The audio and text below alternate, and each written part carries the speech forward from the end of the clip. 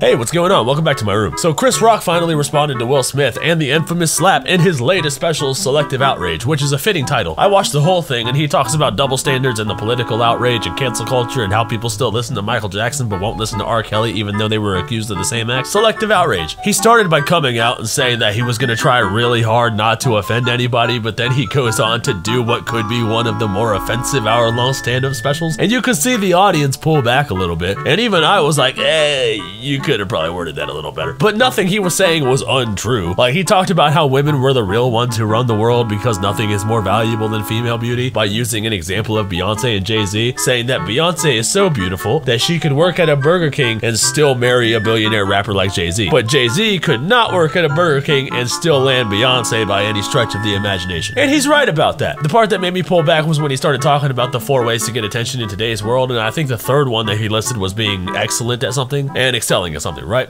This just for the context. And he said that Serena Williams is amazing because she excels at tennis, because she worked really hard and all that, which is true. Again, that's just for the context. But later on, he talks about the OJ trial and said that Rob Kardashian freed OJ. So OJ killed 2 white people and got away with it, and that's a different form of black excellence. And no. But I understand that it was a joke, so I'm not gonna try to say that he was trying to fuel black hatred towards white people or nothing, even though that's kind of what he was doing. So yeah, that was the only part that made me cringe a little bit. But the focal point of the evening was the finale, where he tore Will Smith a noose for almost 10 minutes straight, and I screen grabbed the whole thing. Now, because of the copyright stuff, I'm going to have to pause and interject my opinion and put a picture up instead of the actual video, because Netflix are a bunch of losers who actually want people to pay for their business. The audacity, I just can't. So we're gonna break this down and enjoy every single part of it. Y'all know what happened to me, getting smacked by Suge Smith.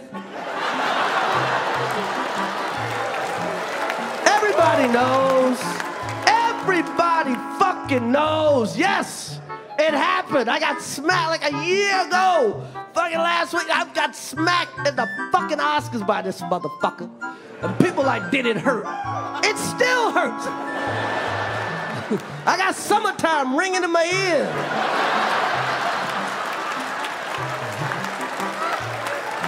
Fucking drums, please. But I'm not a victim, baby. You will never see me on Oprah or Gayle crying. You will never see it. Never gonna happen. I couldn't believe it, and I love Men in Black. No. Hell yeah, see, this is what I respect about Chris Rock, right? He's the one that got smacked in the face. He actually is a victim by every definition of the word, but he still will not behave like a victim by, you know, the modern day standards, right? You know what I mean? He took that hit like a soldier and then waited for the hype to die down, and then a year later, he finally responds in his own way and makes sure that he banks off the whole thing, doing his job, you know what I mean? Will Smith smacked Chris Rock, played the victim immediately, and still plays the victim to this day. It's never gonna happen. No. Fuck that shit. I took that hit like Pacquiao, motherfucker. I took it like motherfucking Pacquiao, okay? Shit, man. Did it hurt? Yeah, motherfucker, it hurt.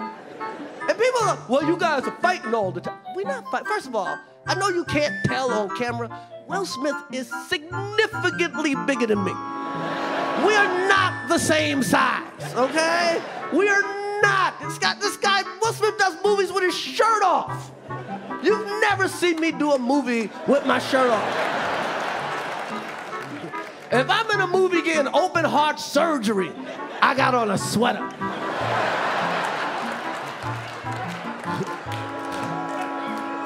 Will Smith played Muhammad Ali in a movie. You think I auditioned for that part? He played Muhammad Ali. I played Pookie in New Jack City.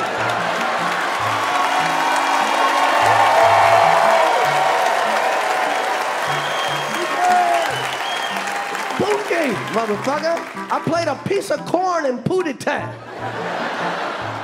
Shit, even in animation, this motherfucker's bigger. I'm a zebra, he's a shark. What the fuck, man? But Will Smith practices selective outrage. Facts, dude. Practices selective outrage. outraged, because everybody knows what the fuck happened. Everybody that really knows I had nothing to do with that shit. I didn't have any entanglements. Oh shit, here we go.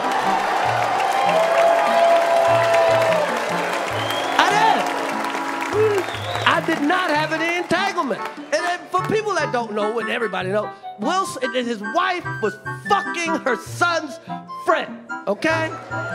Now, I normally would not talk about this shit. But for some reason, these niggas put that shit on the internet.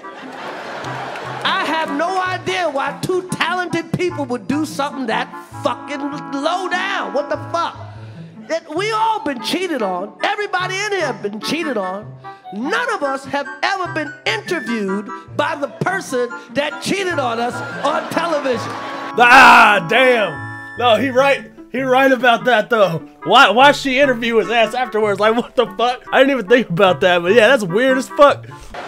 None of us. It's like, hey, I was sucking somebody else's dick. How did that make you feel? Why the fuck would you do that shit? She hurt him way more than he hurt me, okay? Okay?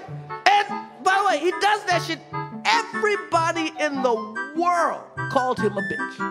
I tried to call the motherfucker and give him my condolences. He ain't pick up for me. Everybody called that man a bitch.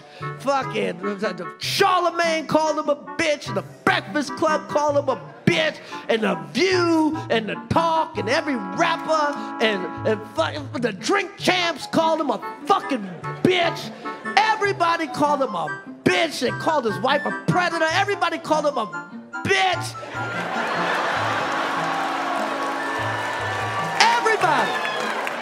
Everybody. And who's he hit? Me. Facts. If Will Smith's masculinity even had a pulse after Jada shot it in the head, slapping Chris Rock put the nail in the coffin. That was the biggest bitch move I have ever seen, and yeah, people were calling him a bitch for playing into Jada's public humiliation fetish. Like, if my wife slept with my son's best friend, I would send her divorce papers by the top of the hour. That would just be it.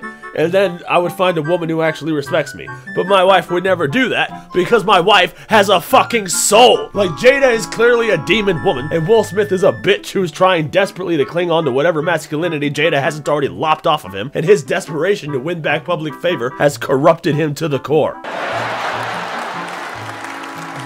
A nigga he know he could beat. That is some bitch ass shit.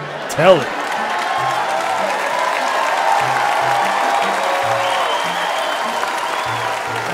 What the fuck happened, okay? The fuck out of here, man. The fuck? What the fuck? I do nothing to this motherfucker, okay? Whatever. Years ago, his wife said I should quit the Oscars. I shouldn't host because her man didn't get nominated for Emancipation. Now, this part I had no idea. Jada called up Chris Rock and told him to basically quit his job because her precious husband didn't get nominated for a movie? Who the fuck do you think you are? You deserve to get called G.I. Jane, woke Caillou looking ass, looking like every bald ass oracle from a science fiction movie, looking like a damn Disney supervillain drawn by an epileptic. Why are you even famous, you talentless heathen? Even in the movies you were in, you were shit. I know you ain't got a soul, you don't got talent, so you must have sold your soul to get your acting career. Hashtag logic. She fucking said he should quit because Will didn't get nominated for concussion. What the fuck? What the fuck? So then I do some jokes about her. Who gives a fuck? That's how it is. She started, I finish it, okay? That's what the fuck happened. Nobody's picking on this bitch. Oh shit, let's go. He said ain't nobody picking on this bitch. He said that with a too. Ain't nobody picking on this bitch. Let's go. Tear into him. On this bitch? She started this shit. Nobody was picking on her. Nobody was picking on her. She said, me, a fucking grown-ass man should quit his job because her husband didn't get nominated for concussion. And then this nigga gives me a fucking concussion, okay? What the fuck, man? God, you can hear it in his voice, dude. He is right to be pissed. I love Will Smith. My whole life, I loved this nigga. I saw him open up for Run DMC at the Nassau Coliseum. These niggas made brand new funk. I love this nigga. He made some great movies. I have rooted for Will Smith my whole life. I root for this motherfucker, okay? And now, I watch Emancipation just to see him get whooped. Oh my God. Let that sink in for a second. No, I'm not even gonna explain it to you. Just let it sink in for a second. Got me rooting for Massa, okay? Hit him again, Massa. Hit him again. You missed the spot, Massa. You missed the spot. And a lot of people go, Chris, how come you didn't do nothing back? How come you didn't do nothing back that night? Because I got parents. That's why. Because I was raised. Okay? I got parents. And you know what my parents taught me? Don't fight in front of white people. That was a weird way to phrase it at the end there, but he's right about not reacting. Like, if he had gotten into a fight at the Oscars and then started fighting back against Will Smith, all anybody would be talking about would be that fight, and then they would both be wrong. And then both of their careers would probably suffer. By carrying on with the show, Chris Rock's popularity skyrocketed, and his attacker was the one who ended up with a ruined reputation. Well, as if Will Smith's reputation could suffer any more than it already has. The lesson with all of this is that it pays to practice restraint, my friends. Thank you guys so much for watching. Be sure to like, comment, and subscribe for more videos like this one. And you can go to seekingasylumthegame.com to check out my merch collection, as well as play some of the video games that I've developed. You can go to my music channel at Nepharius Music to hear some tunes that I make in between videos, and I'll see you in the next one. I've been riding around town, blowing loud with the window down. Oh shit. New phone, who this? I'm just steady winning. You can't even hurt my feelings, homie. Oh shit. New phone, who this? You can't ever slow me. Half of y'all don't even know me, homie. Oh shit. New phone, who this? Don't you dare try to call me, cause I'm introverted, homie. Better text me that shit. New